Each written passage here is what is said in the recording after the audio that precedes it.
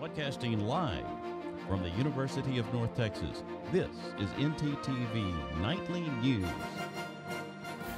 Good evening and welcome to the Great State Fair of Texas. I'm Andrew Fancher. I'm standing here at Union Circle where the sun went down a little bit sooner than usual. That's because of Fallback Sunday that went into effect yesterday. It's been a very eventful night here at the Hearst Conference Center. As you can hear, we have the crowds behind me. They're just erupting in cheer as Texas has moved to Trump's favor. The Denton Square is making itself more accommodating for pedestrians. This is being done by way of diagonal crosswalks. Yes, you heard that right, diagonal crosswalks. The anti-government movement was triggered by China's abrupt intrusion on the administrative region. And while economic officials assure us that the climb is temporary, the trickle-down effect of rising gas and grocery prices will affect everything. We can all agree that in 2016, the pre-election forecast, it was very off. So in that, do you trust this year's polls or are you a little skeptical? Why did UNT terminate relations with the CSC? Nearly 5 months after making a public information request on this issue, I was granted this 22-page dossier of emails between UNT and the FBI. Let's run the numbers as we have them in the studio. The incumbent, Greg Abbott, now sits at over 336,000 votes. While attempting to subdue Wright, who did have an outstanding warrant for an armed robbery, Officer Kim Potter mistakenly used her Glock handgun instead of her taser. On behalf of NTTV staff and faculty, we would like to wish our station manager, Phyllis Slocum, a happy belated birthday. Join us again tomorrow night at 6, back in the NTTV studio. Now, this is a great idea to make not only testing easier, but traveling safer. Now we just have to get to the airport on time.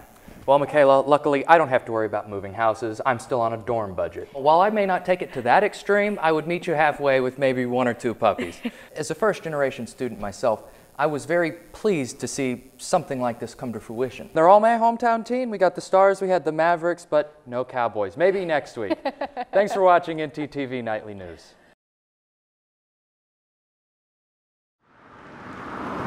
Two days into the UNT fall semester, the university chose to end its relationship with visitors receiving money from the Chinese Scholarship Council. The CSC provides government-funded scholarships for those wishing to attend Chinese universities, as well as mainland scholars looking to study abroad. Jim Burscheit, primary spokesperson for UNT, said the decision is, quote, limited to 15 visiting researchers and does not impact any student enrolled at the university. Despite UNT's response, several of these scholars claim they are students of the university.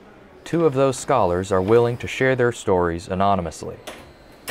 Yeah, I'm the first of my family to study in America. Scholar 1, a PhD student in China, came to UNT in 2019 with hopes of completing his doctoral dissertation in 2021. I came here as a visiting student, and I believe that international exchange is beneficial for both of us.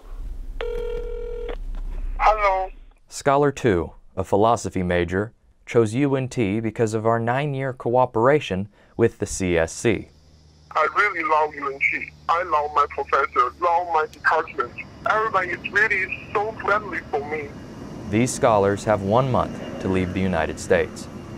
During this time, they must break their apartment leases, sell personal vehicles, test negative for COVID-19, and purchase a one-way plane ticket to China. During the pandemic, if you want to go back to China, it's really, really hard. So I need to buy a ticket by myself. Failure to leave by September 30th could bring forced deportation. I have no idea why they are doing this. I am a visiting student here. Everything I did is legal, and I obey academic moral standard. I don't know why they are doing this to us. 12 days after the decision, Burscheit said UNT took this action based on, quote, specific and credible information from federal and local law enforcement. Allison Beckwith, spokesperson for the Denton Police Department, said they were not involved in the case. This termination is really bad for UNT's reputation, and it's my loss, it's also UNT's loss. To our knowledge, UNT is the only American institution to cut ties with the Chinese Scholarship Council. For NTTV News, I'm Andrew Fancher. The Oakwood Cemetery has been described as one of the best kept secrets of Denton. Now, 2 civic organizations have partnered up to preserve its history. In late 2020, the Oakwood Cemetery was adopted by the Stars of Destiny, a chapter of the Colonial Dames. And we are the host and the researchers for this particular cemetery. Which means that the Stars of Destiny have identified and cataloged nearly 300 veterans. Now, we do have new burials all the time out here, and so that number may fluctuate as we get more information. The chapter is partnered with the Texas Veterans Hall of Fame, responsible for the graveside medallions. This is about half of what we have. Well, the purpose is to preserve our history of our veterans and to honor. President Gary Steele served over 2 decades in the Air Force. He was one of 3 brothers who served in the Vietnam War.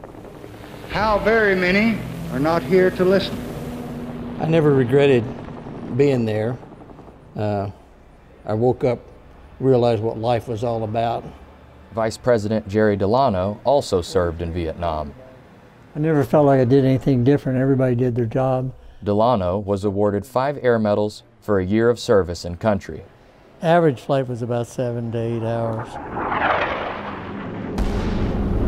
Young Americans struggle and young Americans die in a distant land. Obviously, Vietnam was a very black time in our history. Now, Oakwood is a showcase cemetery, combining the importance of service with a mission to remember. For NTTV News, I'm Andrew Fancher.